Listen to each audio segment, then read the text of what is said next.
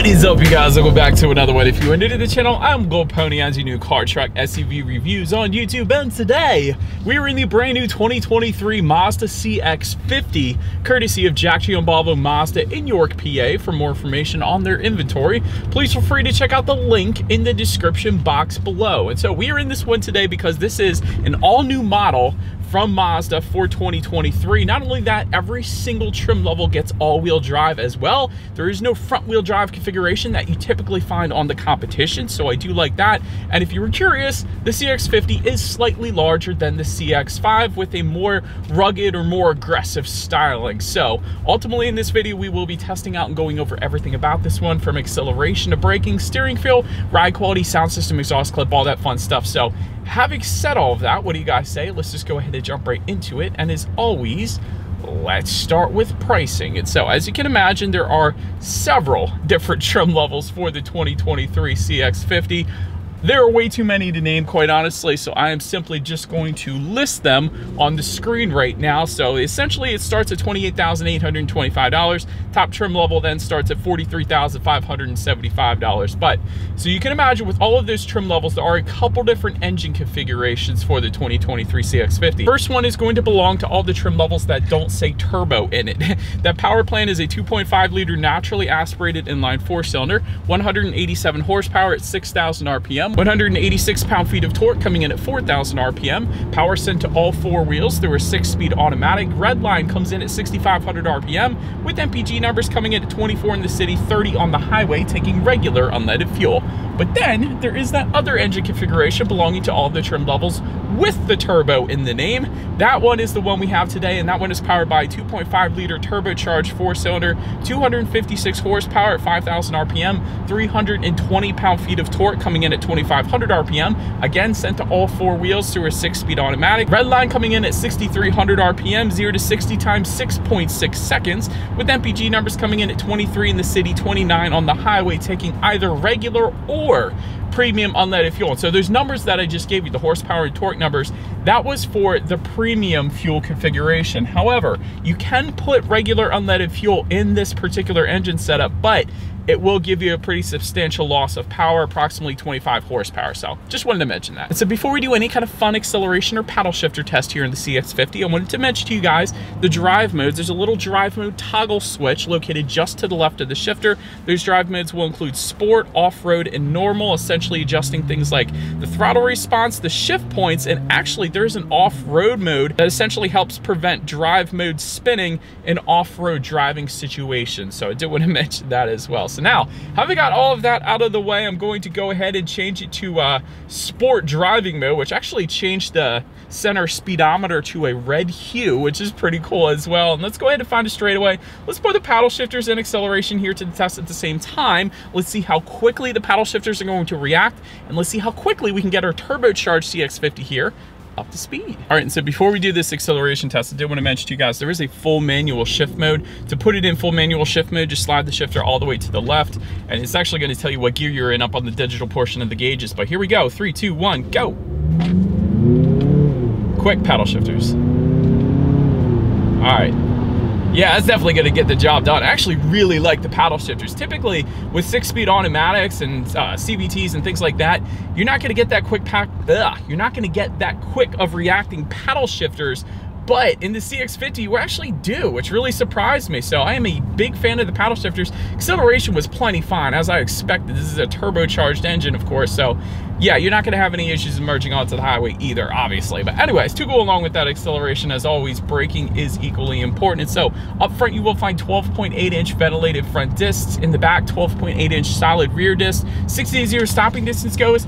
That is going to come in at 118 feet, which is absolutely amazing. Braking feel is 100% on the firmer side of things as well, which I personally prefer, and that is kind of what you're looking for in the CX-50 anyways, because this is kind of like a more of a driver's SUV, and I can tell you that right off the bat because that's what Mazda is known for, and the steering feel is brilliant. We'll get to that in a second, but anyways, braking feel is on the firmer side of things, instantly brings you to a stop. There's no soft or dead spots in the braking, so that's typically what you get in SUVs actually, but you don't get it here in the CX-50, so I'm a big fan of that. Then touching on suspension and handling, up front you're gonna get a McPherson strut front suspension, in the back torsion beam rear suspension, front and rear stabilizer bars. As far as ride quality goes, it's fine. It's been perfectly fine. It's pretty much as you would expect the CX-50 to ride like. It's definitely absorbing Pennsylvania's road imperfections quite nicely, so I haven't had any issues there. As far as steering feel goes, like I said, that is the first thing I noticed when I got in the CX-50. It's 100% on the heavier side of things. So that is wonderful because it instantly points you in the direction that you want to go, better driver feedback, and really that is what Mazda is known for, and I absolutely love it because like I said, it's more driver emotion. Typically with SUVs, you're gonna find loosey-goosey steering feels, but that is not the case here in the CX-50, and that's why people buy Mazdas, because the driver dynamics are just 100% on point. You got the turbocharged engine, you got the incredible braking, 60, 0, 118 feet, and the incredible steering feel as well. This is a driver's SUV. I can tell you guys that without a doubt, so I am loving it. As far as cabin noise goes, we got this roof rack up here, so there's a little bit of wind noise because of that, but if you didn't have this roof rack, that is 100% going to be completely eliminated, and it should be a perfectly fine, serene cabin, so did want to mention that. Touching on visibility, it's not going to be as good as the CX-5 because of its shape, but having said that, it's still worth it. The looks on this thing are a lot better than the CX-5 in my opinion, and honestly, I can see perfectly fine out the back. Second row headrests aren't that big either, so that's not going to impede your visibility either. Another thing though, rain sensing windshield wipers, touching on forward visibility, actually comes standard across the board. So essentially what that is whenever this thing detects any kind of mist or rainfall, it's going to automatically turn on those windshield wipers for you. So it's just one less thing you got to worry about, so you better help keep your eyes on the road. Not only that, I am looking at a head-up display right now, giving me my speed limit, and safety features up on my windshield. So again, assisting with forward visibility yet again. But that pretty much rounds out the performance segment of this review, guys. Let's now go ahead and take a look at the exterior of our brand new 2023 Mazda CX-50. All right, so here she is, you guys, the new 2023 Mazda CX-50. Let me first start with one of the things that you'll probably never guess about the CX-50, which is where it is made. So when you look at the VIN, the first character of that VIN is going to be a 7, which I have personally never seen before on any recent new vehicles. So what that 7 indicates essentially is that the new Mazda CX-50 is built in New Zealand, as opposed to Japan, which is where you would think, or at least the USA, because I'm in the USA, so you would think that as well. But never would I have thought that the CX-50 would be built in New Zealand. So little fun fact for you there. That's kind of cool. But anyways, more rugged design again than the CX-5, but it's just slightly larger as well. Let's go ahead and start up front on the CX-50 here. LED headlights with auto leveling coming standard for every single trim level across the board. That auto leveling feature typically will not come standard on just about every other manufacturer out there, so that is pretty cool. Automatic headlights, of course, coming standard. Automatic high beams as well, meaning when you have your high beams on at night and it senses a vehicle coming in the opposite direction, it's going to automatically dim them back to low beams. Then when the vehicle is gone, it's going to automatically bounce it back up to high beams, so that is a convenient feature there. LED daytime running lights, of course, coming standard, but here's another big one.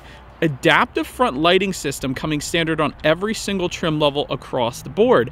Again, another feature that you will not find coming standard on most other manufacturers out there, even luxury manufacturers. Essentially what that is when you're going around a bend at night, those headlights are going to swivel based on the direction of your steering angle, better help illuminating what is around that bend, so you're less likely to hit a deer or a possum or really anything. So that is a pretty cool safety feature and a pretty cool illumination feature at night. So I'm a huge fan of that as well. You do have front air curtains to the bottom corners there, helping direct air around the wheel and tire combination. So overall, a very more aggressive look to the front end, including those more angular headlights. And another kind of interesting feature when I got up close here, the bottom portion kind of surrounding this front grille, these are kind of like rugged kind of grooves in the upper portion of it. So I don't know, I thought that's an interesting design element. I just wanted to point that out. I'm not for or against it, but overall the front end definitely looks good in my opinion, I guess is what I'm getting at. So pretty much rounds out the front. Let's now go ahead and make our way to the side. All right, so but now making our way to the side of this one, you guys can see those silver roof rails coming standard on the top there, but again, the roof rack is optional. So again, I wanted to mention that you're going to get a little bit of wind noise, but it is there and it is available. So let's just say that rear privacy glass is going to come on the select trim level and up. Gloss black power adjustable side mirrors will come standard with LED integrated turn signals, also coming standard. That's another thing you typically won't find standard on all trim levels of the competition. Heated side mirrors for the preferred trim level and up, and if you were to go with the premium or premium plus trims, you will get power folding side mirrors then as well. And I like the aluminum trim accents found on the side skirts, although the side skirts and the fender surrounds are a matte black. It kind of works for the CX-50 because it is a more rugged look overall. So then touching on the wheel configurations, they will differ pretty substantially amongst the trim levels. So 17 by 7 inch aluminum alloys coming with the base, select, preferred, preferred plus, and premium trims. 20 by 8 inch aluminum alloys for the premium plus and the turbo trim levels. And then for the turbo meridian, you're going to get 18 by 8 inch alloys. So again, they are going to be a wider wheel setup if you go with the premium plus or the turbo trim level. So do want to emphasize that. Let's now go ahead and make our way to the back. All right, so but now since we are around to the back of the CX-50, there is a very small little shark fin antenna all the way to the top. Just underneath of that, rear spoiler with an integrated brake light. Just below that, rear window wiper. LED tail lights coming standard across the board in that cool CX-50 design. So big fan of that. You got some silver trim accenting found on the very bottom portion of that rear bumper as well. But my very favorite, Mazda does exhaust outlets very well. Dual exhaust outlets with chrome tips for every single trim level across the board. That is pretty cool. You're actually going to get larger outlets than for the turbo trim levels as well, which is of course what you guys are looking at right now. But very well done. A lot of SUVs are kind of tucking them away and making them hidden, which isn't as cool of a look in my personal opinion. But nonetheless, I do believe you guys know what we have to do next. Is always here is that exhaust clip.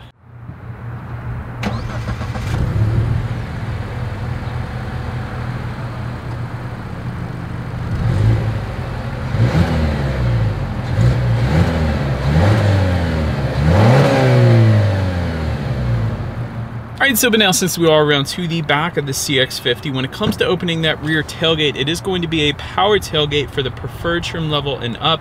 Manual tailgate though for the base and the select trim levels. I should say the S, not the base, but you get what I'm saying. So manual tailgate for those two, but there's a button on the key fob itself. On the side of the key, there's a button by the driver's side left knee and the button on the tailgate itself, of course, as well. But once opened up, cargo capacity comes in at 31.4 cubic feet. If that was not enough space, there is a 60-40 split, meaning the rear seats do fold down, bumping that up to 56.3 cubic feet then.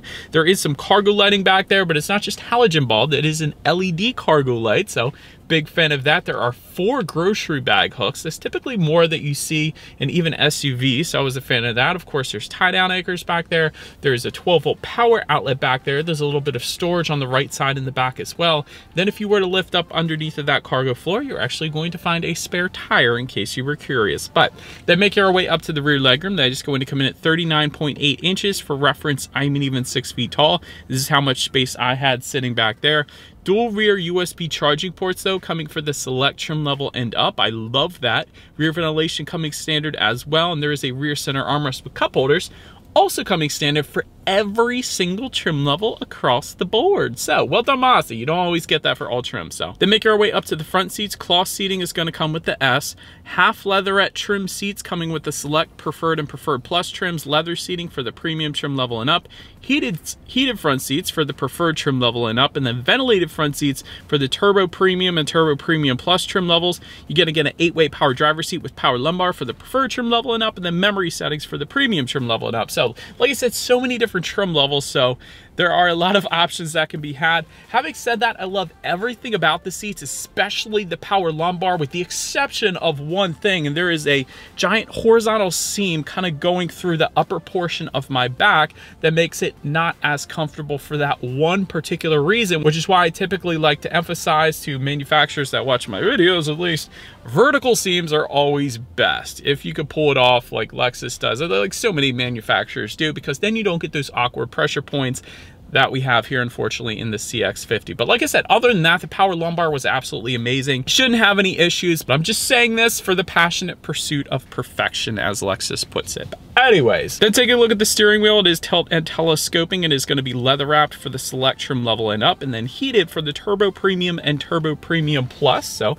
was a big fan of the steering wheel. Wouldn't have minded if the 10-2 grips are a little bit thicker though, but still plenty fine. Then make your way to the startup. Let me start by showing you guys the key here. You got your Mazda logo on the one side, absolutely nothing on the other side because all of your buttons are located on the side of the key, which is pretty cool. Lock, unlock, and of course that button to pop the power tailgate in our particular case as well. But it is all keyless entry with the push button start. So all I'm going to do here is simply put my foot on the brake and press that black engine start button located just by the driver's right knee there. And so once started up, when it comes to the gauges, there is a 7-inch digital gauge cluster kind of coming standard here. Because like I said, it has to be digital because when I changed the drive modes, it did adjust the colors a little bit. So that was pretty cool. Like I said, when you put it in sport driving mode, it's going to kind of show up in some red hues. And when you put it in off-road, it's going to kind of actually be like a brown or a Sahara sand kind of color or desert color. So that's pretty cool too.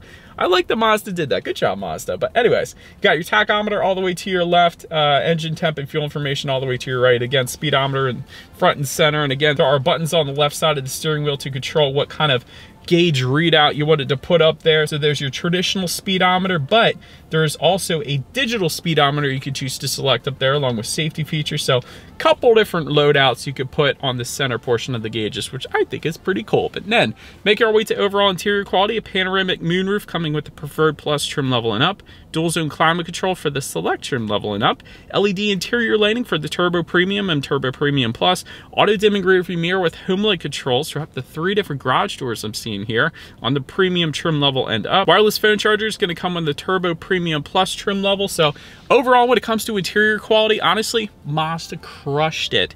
Absolutely amazing. I like the brown contrast stitching found on the doors as well as just above the passenger side glove box and all that.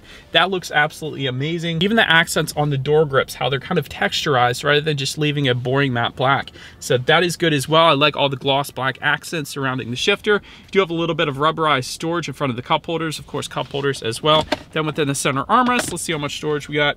Decent amount actually. There's a couple USB charging ports actually in there as well. And the bottom portion, super soft. Yeah, I like that. Now let's go ahead and make our way to the infotainment screen here. And so for the standard S trim level, you're going to get an 8.8-inch infotainment screen, but for all other trims, meaning the select trim level and up, you're going to get a 10.25-inch infotainment screen. Now, one thing I have to say with Mazda is they typically won't do a touchscreen, and that is the case as well with this particular setup. So the way you control that infotainment screen is through the circular dial-in buttons located directly behind the shifter. And so when you press that, it actually is pretty easy to kind of scroll through here. And I would imagine it would be something that you would get used to pretty easily. And quite honestly, it's a heck of a reach anyway, so I wouldn't want it to be touchscreen. So I don't mind the circular dial-in buttons actually. So Bluetooth and audio streaming does come standard, Android Auto as well, wireless Apple CarPlay for all trim levels across the board, not the wireless Android Auto, just the wireless Apple CarPlay. But you can still, of course, have Android Auto. You just got to hook it up via USB cable. But factory navigation system coming with the Turbo Premium Plus trim level. Of course, you can check out your radio information up there. And so when it comes to the sound systems, you're going to get 8 speakers for all trim levels, but the Turbo Premium trim levels, because those trims are going to give you a 12-speaker Bose sound system, which actually is the sound system that we have with us here today. So hallelujah. Let's go ahead and turn on the radio, see what we got playing today, and let's test out the clarity of our Bose sound system that we have with us here today.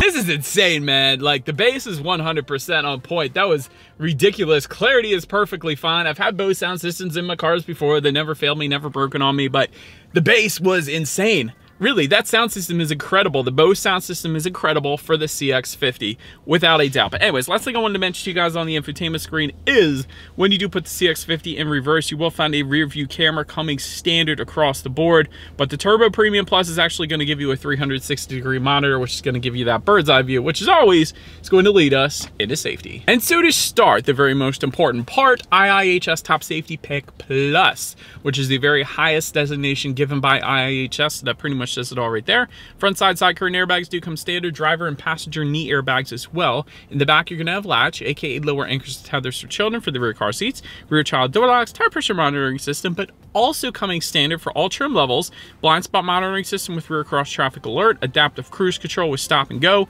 smart brake support, lane departure warning, lane keep assist, and driver attention monitoring system as well. So overall, when it comes to my final thoughts here of the CX-50, the steering feel is 100% incredible. Best in class without a doubt. Nothing comes close. Great braking as well. The 60-0 stopping distance is 100% on point. I absolutely love that, but the steering feel is the main star of the show. Great interior quality as well. The contrast stitching is wonderful. The leather wrap steering feel also 100%. As far as room for improvement goes, I'm just gonna be nitpicky, honestly, because quite honestly, I'm a big fan of this thing. So wireless phone charger being only on the very top trim level, that's kind of weird. Most other manufacturers won't do it that way. They'll at least give it on the middle trim levels at minimum.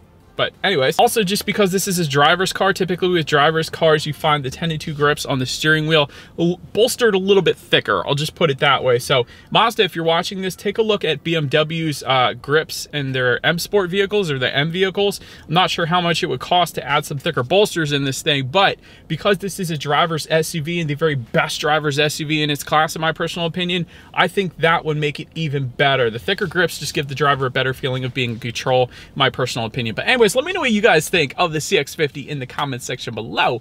That is about it for this one, you guys. Thank you so much for watching. Feel free to follow me on social media, bottom of the screen, if you want to see what's coming next on the channel before it gets to YouTube. Be sure to hit the subscribe to the bell notification button if you're into new car reviews. That is what we do here on this channel after all. Do appreciate you guys watching more than you know, and I will see you guys all in the next video. Stay gold.